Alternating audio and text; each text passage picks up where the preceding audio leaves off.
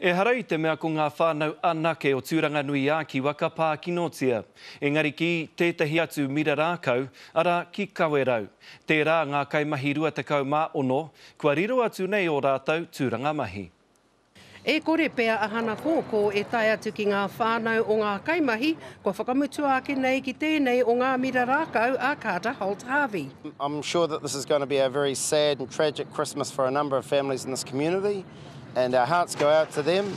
I te puku o Kawerau taone I maua ke ia mātou ngā whakaaro o etahi o te iwi kāinga. Basically, this town is like run by the mill, you know. It sucks that there's a lot of people who have lost their jobs or are losing their jobs, especially around Christmas time. Aroha I ngā mea kore mahi. Ngā tamaringira mea.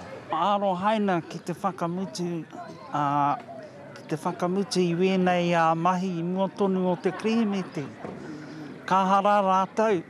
Te whakapai anō nā te hekeke o ngā mā ke te tau hoko rakau o te ao me te tera, te take I tau pēnei ai. The redundancy works out to be as much as 6 weeks for their first year of service, but there are about 20 odd that have done only 1 year of service, so their amount is going to be minimal, and the ones at the higher end, there is possibly going to be only 3 or 4 that are going to get anything of any substance. Hori noa anō hoki I te taone o Kawerau nei. He tini mahātua anō e kei te pāpauri nui. Arā, mo te whakamutua o ngā kaimahi nei, mai te mira rakau a Carter Holt Harvey. Engari, me pēhea atu hoki. Kawerau has a high unemployment rate at the moment, and this is just going to add to it. The possibilities of them getting full-time employment after this is going to be grim.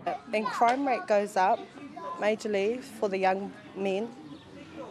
Yeah, and gang-affiliated things happen. I waihoko orero mātou ki te waia pūkoro a Paul Trow o Carter Holt Harvey me tetahi atu. Engari I tēnei wā e tatarihia tonu ana he whakautu. Ko Hinerangi Goodman, mō te karere.